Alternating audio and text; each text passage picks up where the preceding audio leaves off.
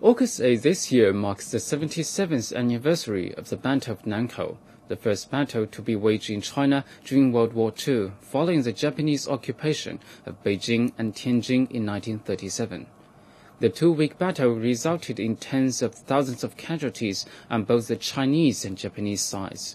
Today we'll talk to Jia Shanming, a veteran of the battle. On July 7, 1937, the Japanese military launched a nighttime raid against a Chinese infantry company that was garrisoned near Beijing's Marco Polo Bridge. The raid marked the beginning of Japan's invasion of China. That year, Jia Shanming was just 20 years old, a machine gunner in the Chinese military's 21st Division in North China's Shanxi province. The government had decided to organize a large-scale campaign around the Great Wall to prevent further encroachment by the Japanese, and Jia was sent to the front lines. On July 7, 1937, Japanese troops attacked the Marco Polo Bridge in Beijing, and our division received orders to head for the front. We started from Shanxi. On August 8th, the Japanese army attacked Chinese soldiers in Nankou Township, marking the start of the Battle of Nankou. 1 week later, Jia and his division arrived. He said the fight was so fierce that he and his fellow troops were immediately sent into battle upon arriving. I fought for 5 days. At 10 o'clock on the morning of August 21st, 1937, I was injured. It was very foggy that morning, and we couldn't see anything on the mountainside.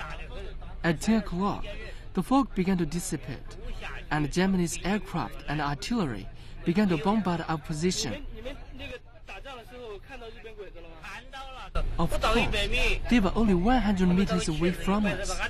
We could see their flags and could even hear them talking. Jia said he and his battalion commander were severely injured soon after the Japanese army launched an attack on the morning of August 21st. Jia's left arm was broken by gunfire from a heavy machine gun, and he was transferred to the rear for treatment. But his commander, a man surnamed Yu, was not so lucky. He was killed when a shell exploded near him. Jia made plans to visit Yu's tomb and pay tribute to his commander. After half an hour of driving, Jia set foot on the battlefield he once fought on 77 years ago.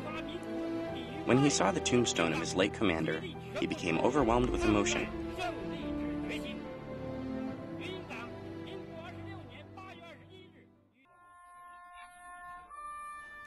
A bugle sounded, and Jia raised his hand in salute toward the tomb. Have a good rest, Commander. Commander Yu, you were killed by an explosion. After your death, I was also injured. Today, I come here to keep you company. Let's drink together.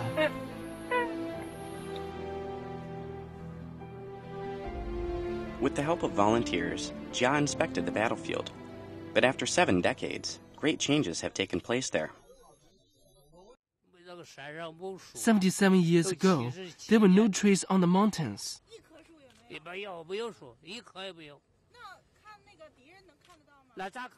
Of course, there were no trees, and you could clearly hear and see Japanese soldiers. Jia said his battalion was obliterated by the enemy's heavy fire on August 21st. Jia said he should have been killed himself, but the corpses of dead soldiers protected him.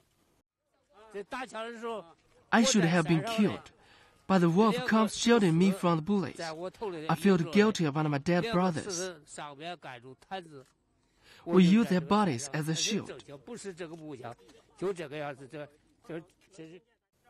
Yang Guoqing has been researching the Battle of Nankou for nearly 10 years. He has turned the basement of his home into a museum of sorts dedicated to the battle. He has collected many relics from the battle, most of which he found on his own. His collection includes bayonets, bullets, helmets, and gas masks. All of the items were immediately familiar to Jia when he visited Yang. Soldiers from 9 regiments shot down Japanese aircraft during the Battle of Nankou. This is some debris from the battlefield. These are bomb shells, right? My leg was hit by a shell fragment once. This shell must have come from a plane, not from artillery.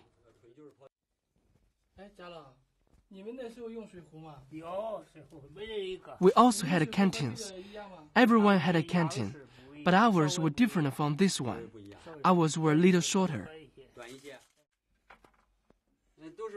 This is a shoe tag.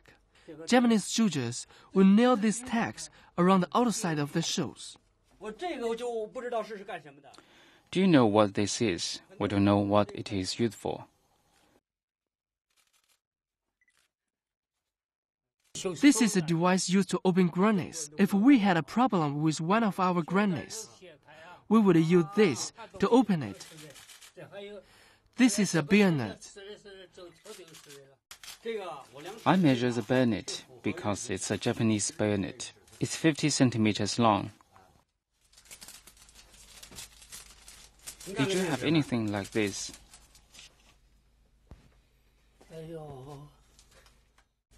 I don't know what that is.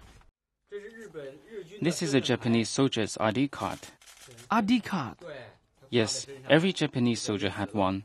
If they were killed, their remains would be shipped to Japan with their ID cards. Did you suffer any gas attacks during the war?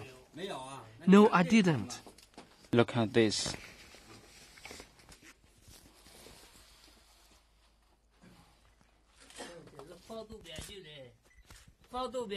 This is gas mask.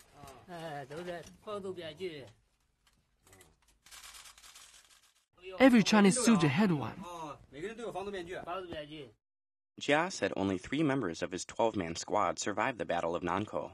From August 8 to 26, about 26,000 Chinese fought in the battle, with over 29,000 killed.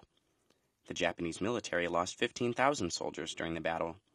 But for all the suffering he endured, Jia has warm feelings for the Japanese and hopes that people from both sides can live in peace.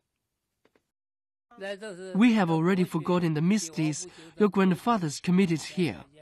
For the use of both China and Japan, you are free from hatred. Let's be friends.